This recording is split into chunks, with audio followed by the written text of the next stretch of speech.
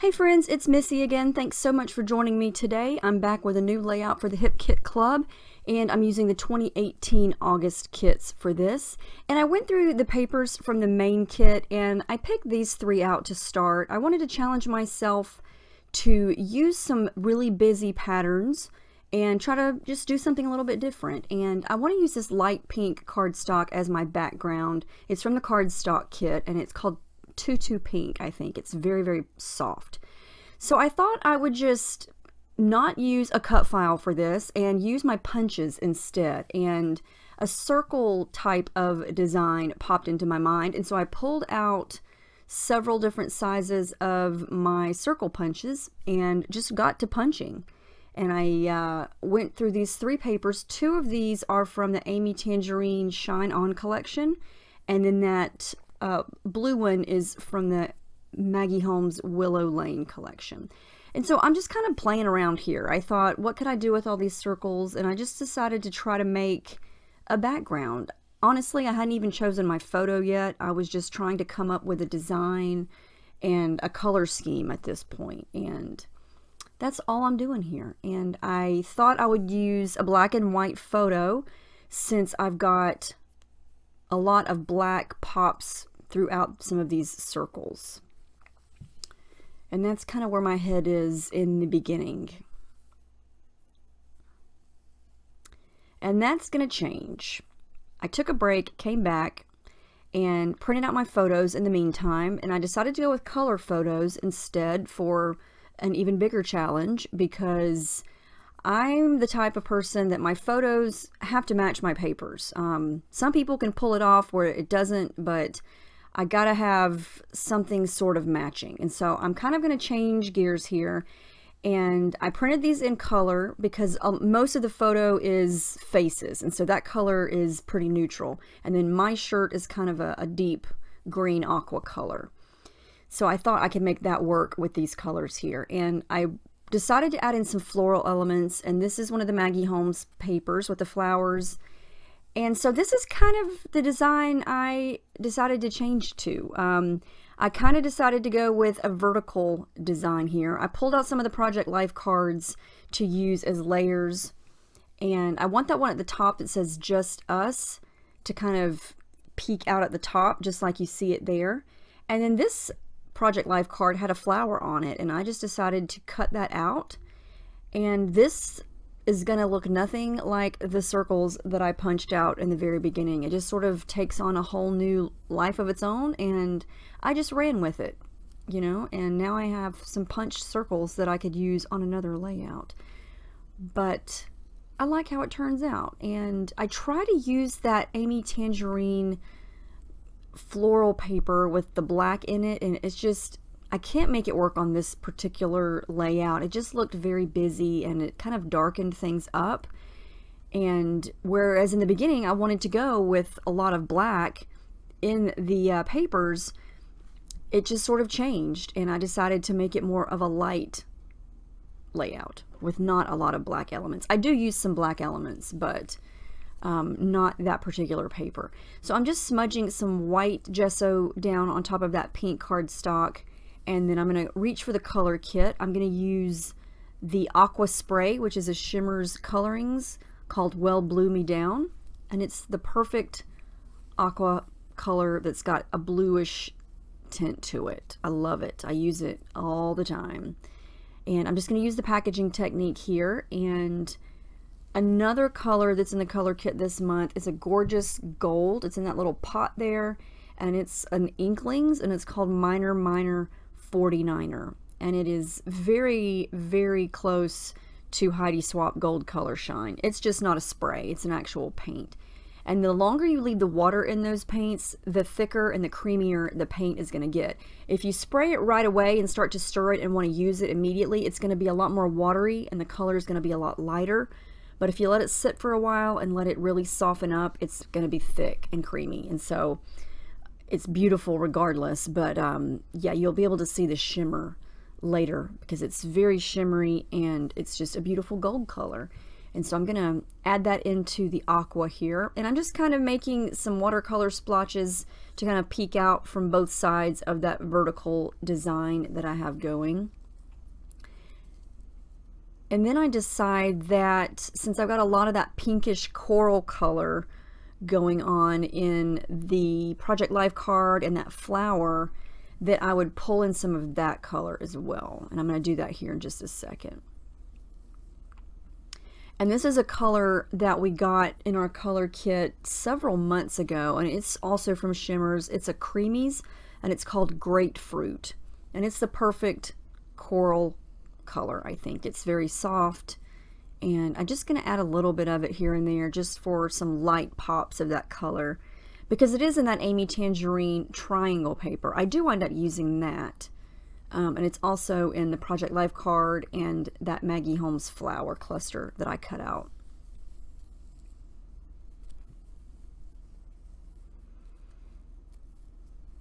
And even though I added quite a bit of, well, I wouldn't say quite a bit, but I used a decent amount of watery products, you know, with the paint and the sprays, and even with all that gesso, that cardstock did not buckle at all. It stayed perfectly flat. So I'm adding some things behind my photo. I'm going to go ahead and stick all this down while my background paper is drying. I added some white tissue paper behind the photos, and then I'm going to add in these two Project Life cards. And I did scruff up the edges a little bit with my edge distresser.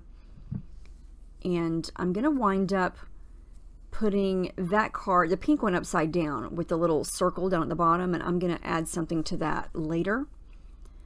But I like doing this to my main cluster. I like going ahead and taping it all together or gluing it all together so I can just move the whole thing around as one big piece.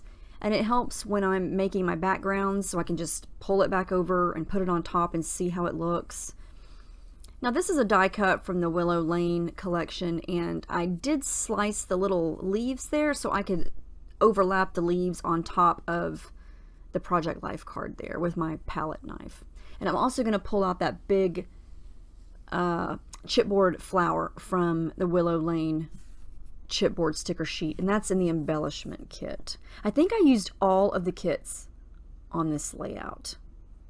I know I used the color kit, I used the cardstock kit, the main kit, the embellishment kit. Did I say the color kit? I think I used all the kits. So I decided to add more to the background. You know me, I can't leave it as is. I have to continue and continue and continue to work on it until it's perfect. Well, as perfect in my eyes as it can get. So I just add another layer of some things. I go back over the gold areas just to make it a little bolder and a little more visible. And the same thing with the coral here, the grapefruit. And when this dries, it does soften up just a little bit because obviously it's still wet, so it looks darker. And then when I add everything back on top of it, it does tend to change how the background looks.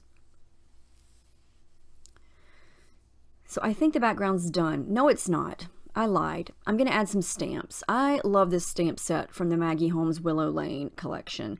And so I pulled out a gold ink pad from my stash, and I'm just going to do 2 stamps of this big flower cluster on the background, just sort of peeking out from behind everything. And I love how it stamps. The stamps are beautiful, of course, but they stamp beautifully. I've used black ink and now I've used gold ink, and the black ink I have is like a dye ink, it's permanent, and this is a pigment ink, and either way it stamped beautifully and on top of gesso and on top of the shimmers. And so I think I'm going to be using these stamps pretty much on everything because they are so pretty and they work really, really well. So I'm just going to continue to play with embellishments here. I'm going to exchange that flower circle there for a sticker that's got a quote on it, and then I'm going to add that circle with a flower on it down to the lower left area. Since I still did have some circle elements going on, I thought I would still keep in a couple of those, just not all the ones that I punched in the beginning.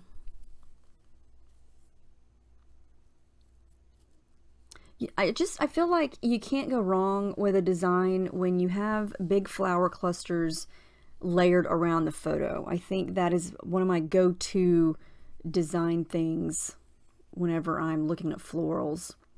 So I use my Crocodile. Do you guys have a Crocodile? Do you remember those things? It's a giant hole puncher that'll punch through just about anything. I punched a hole down in that little tab in the bottom Project Life card and added some cord through it just to kind of finish it off. And I don't know, whenever I have a tag like that, I like to add twine or jute twine or something through it to kind of finish it off. So I did that down there at the bottom. And here comes the thread. I pulled out all the colors that I had that matched this collection, and I'm going to use some coral thread, and I'm going to wind up doubling it up. I pulled it like five big long pulls on my, I usually do 4 to make a cluster of thread, but I went for 5, and I just kind of wanted that color and texture popping underneath that floral cluster, and it's hard to see here on camera. You can see it better in person, but I'm going to wind up adding another chunk of that thread under there just so you can see that coral color kind of popping underneath there. And all I'm doing is adding some adhesive foam underneath pieces. I added it to the main part of the cluster, but now I'm realizing that all these little bits and pieces sticking out need something to hold them up as well because they're kind of sagging down. And that's just some craft adhesive foam that I get from Walmart. I get asked that quite a lot. It comes in a pack of 40 sheets, and it's on the aisle where the kids' craft stuff is. It's like $5. I'm going to add in a couple of other tiny embellishments, some more things from Willow Lane, a couple of these little floral stickers and leaves, another chipboard piece. So many little embellishments here, and I love those black clear stickers. Those are awesome. I'm going to wind up using 2 of those for my title. Here's where I go in and add more of that coral thread. We did get some black thickers, some foam black thickers in one of the kits, but I didn't want to use them on this particular layout because I felt like they were a little too big for this particular layout, and so I'm going to use some of those black clear stickers there over to the left. I want to add some thread to the left side, and so I didn't have that mustardy yellow color thread. I just have bright sunny yellow, and so I kind of blended it with some metallic gold to kind of tone down the bright yellow, and I think that worked pretty well, and I tucked that in over to the left. Now, these are gold clear stickers from Maggie Holmes, and they are so pretty. These leaves, oh my gosh, I would love a giant sheet of just these leaves. They are so pretty, and they look so good in flower clusters.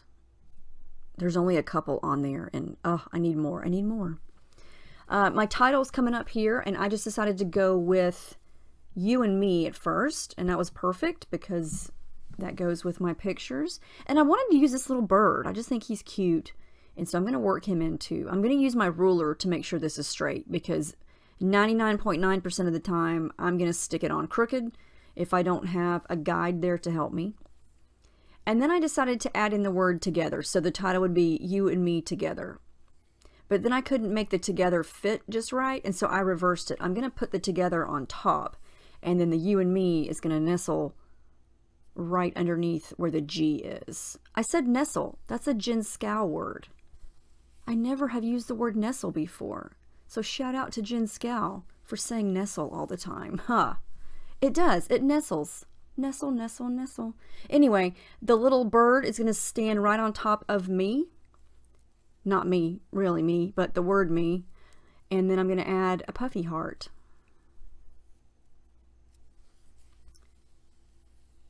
And a puffy flower.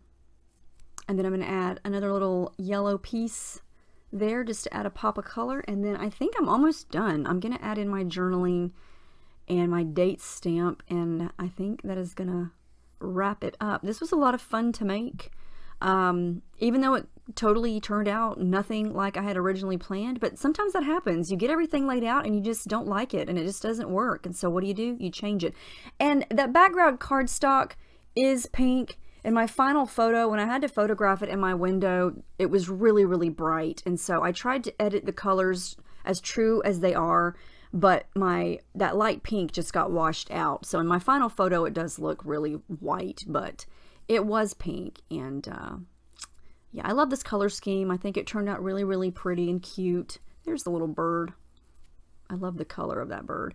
Anyway, let me know if you have any questions about any of the kits or any of the techniques or anything at all, and I'll be more than happy to answer. I hope you guys have a great week, and I want to thank you so, so much for watching, and I'll see you next time.